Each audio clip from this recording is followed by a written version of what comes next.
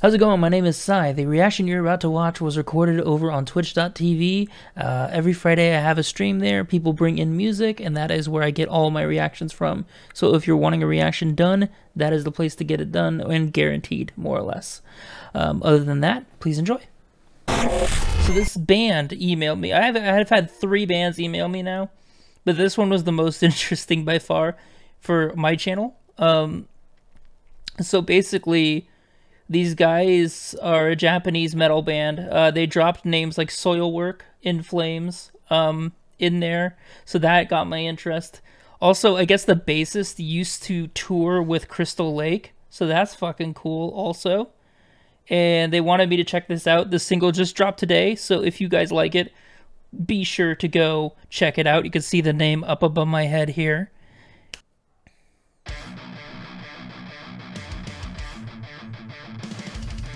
Any Justin Bonnet since the Dear Rudolph reaction? No, not yet. We have the 2 remaining albums are on my list.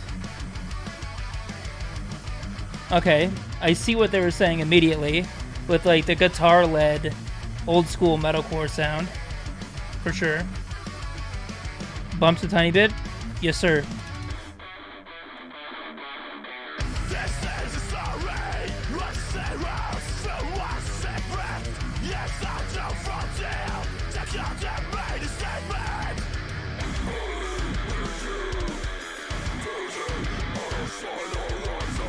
Oh, okay, he got the lows. Let's go.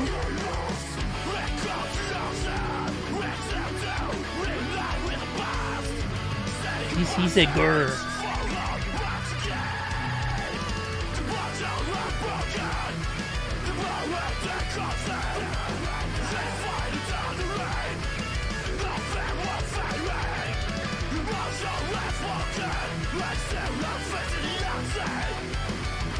Yeah, bring on those headbangs. Let's go.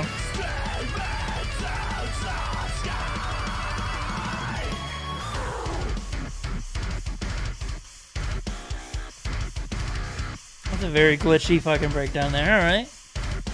I'm here for it.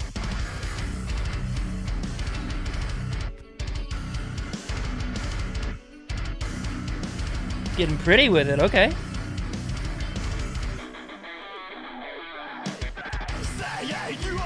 Very classic metalcore, but the EP was from 2011, so it does kind of make sense. The original was. Hey, put the Nick up with me. All right, I see you mingling, friend. I'm okay with it. Nick's a cool guy.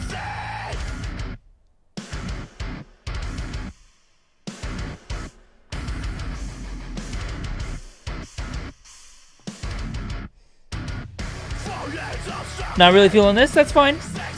Different strokes for different folks.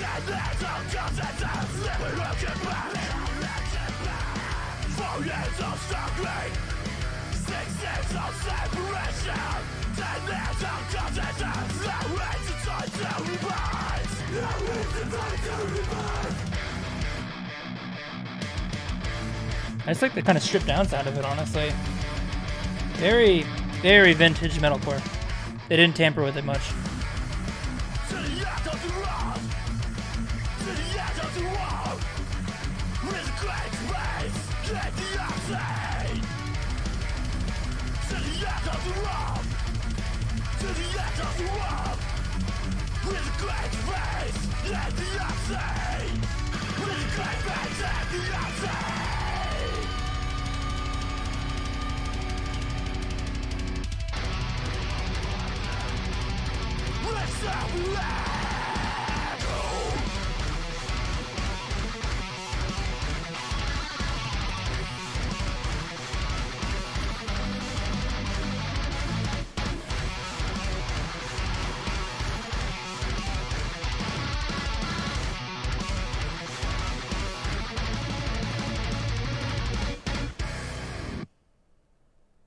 Okay, I like that guitar.